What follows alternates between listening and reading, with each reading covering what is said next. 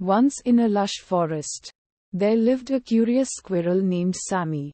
Sammy was always comparing himself to the other animals, feeling inadequate because he couldn't fly like the birds or swim like the fish.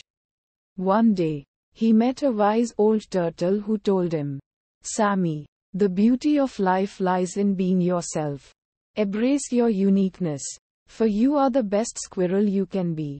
Sammy took the turtle's advice to heart, stopped comparing himself to others, and found contentment and happiness in his own abilities, realizing that he was indeed a remarkable squirrel in his own right.